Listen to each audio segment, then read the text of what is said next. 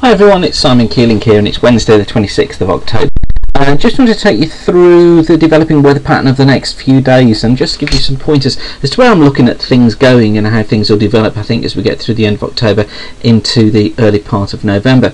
This is the precipitation forecast for the next 10 days. It's valid from today through till next Wednesday here on this top field. You can see how again most of the rainfall is affecting western parts of the country here. Prediction of up to 100 millimetres of rain for western Scotland, northwest England and perhaps parts of southwest England too, as well as western parts of Ireland. Less so further east, here typically around 20 to 30 millimetres of rain. It may have overdone that a little bit, but it gives you the idea that much of the country is going to be experiencing rainfall. Look, it's over the east of Europe where things are much drier.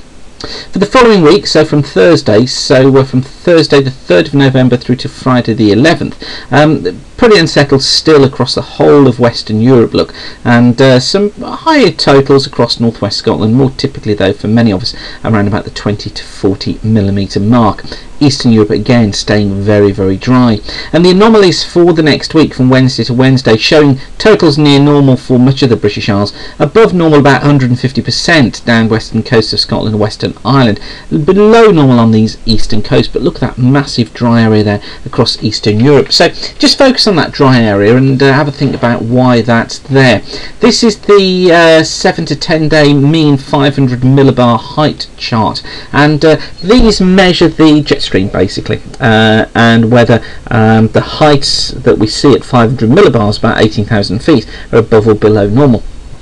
And this is from the ECMWF, this is from the GFS model, and they're valid from next Thursday through till Saturday the 5th, and you can see pretty good comparison actually between the two. They both agree this deep trough look across the western half of the British Isles into the eastern part of the Atlantic extends all the way from the northern parts of Scandinavia there. Really, this is controlling the weather across the British Isles during that period, so it looks as if we are going to become very unsettled. Jet stream straight across from the States, look right across the Atlantic, dipping down and then across the British Isles, but a ridge building here, look, over the eastern parts of Europe. It's this area where we've just seen those very dry conditions.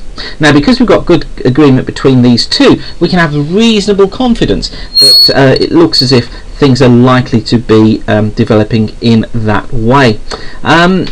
Just show you another comparison chart. This is the comparison for various different models for Monday at midnight. GFS model here, this is the Canadian model, UK Met Office model here, and the ECMWF here. This is from weatheronline.co.uk, by the way, and you can see here how the fact that both of those models are actually, well, all of those models all have that area of low pressure off towards the west of the British Isles, builds this confidence that actually it looks as if that is what may well happen as we get into the early part of next week. So we've got reasonable confidence in this forecast. So let's put some detail in then day to day. Here's the times look up towards here, Wednesday 26th at 3 GMT, so that was this morning. This is from the GFS model, courtesy of weatheronline.co.uk. Let's just run it through and you see how low pressure is in control, dumbbelling around as we get through in towards tomorrow. Rain, drizzly bits across much of England and Wales through tomorrow from low pressure across the Bay of Biscay. Stays that way through much of Thursday, really quiet and settled, and then we get a ridge build through during the early part of Friday morning, so Friday looks a much better day. This southwesterly flow bringing in some very warm weather too. Out towards the west of Ireland and western Scotland we start to see some rain moving in, and that southwesterly flow basically feeding moist air, clouds, some drizzle across western Scotland, western and southern Ireland, but elsewhere generally looking as if it's going to be fair.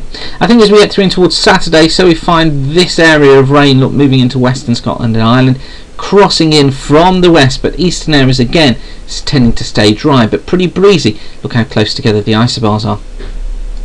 Sunday sees the last of that front clearing southeast England, but the west again cloudy, outbreaks of rain coming in here, and looks as if that turns more persistent into Monday. Some heavy bursts of rain through western parts of the country, less so further east, although there will still be some heavier bursts through the Midlands and eastern England through Monday evening. Low pressure then is up towards the north of the country, look, and even on Tuesday, despite a weak ridge of high pressure, we've got yet another area of low pressure coming in, and then we get into the period that we saw on the mean 500 millibar our flow charts here, because this then becomes the period until Wednesday where we get low pressure look moving in towards the west of the country, heavy periods of rain swinging through, strong winds down towards the south, and then through Thursday the low moves into the North Sea and we get this colder northwesterly flow coming down through all areas. So this is what we've got to watch for the back end of next week into bonfire night. Looks as if things could be turning much cooler and probably showery too, and it looks as if it stays that way as well through the following weekend and into the week after next, with another area of low pressure then coming in as we get through into the week after next. Very windy conditions then on the way. Looks as if it is going to be staying quite unsettled, and it's likely to become quite chilly too.